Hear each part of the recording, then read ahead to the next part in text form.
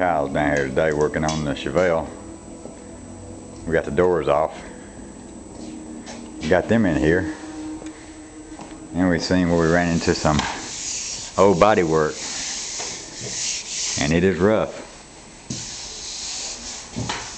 But I thought up here we'd had some dingants, but it's just where the old body work was on it. Got a crease there I got to get out. Working might better laying down, plus when I got them off I seen we had some rust in here.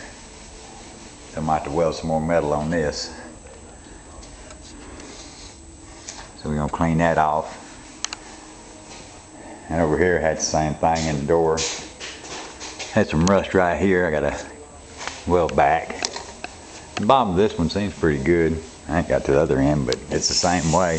Got a crease down through here where somebody had done some body work. You can see the old Bondo, little assholes in it. Bunch of assholes in it. They're going to have to be worked out. And I got the crease right here. That's in front of the door handle. And Kyle's in here. We got 2 more spots we've got to finish block sanding for the day. It's time to go eat supper. We're getting all this blocked out. About got the quarter panel worked out. I got this piece welded in and got some filler over it. Smooth it out now. It's turned out pretty good on this side. I still feel a little bit of dip. I might have to come back over it again. Got some high spots still in it. So we're getting there, and I got most of the jams stripped off.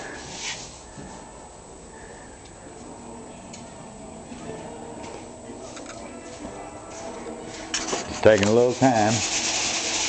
A lot of hard work.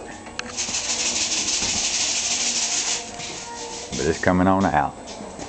And my quarter pound is getting pretty straight there. This one over here is too. I had a lot of waves in it. When they welded it, they got too hot and it really buckled it. But I got it smoothed out. Getting that corner welded in, I wanted to get it done so I can get all this body work done out here. Start shooting some primer.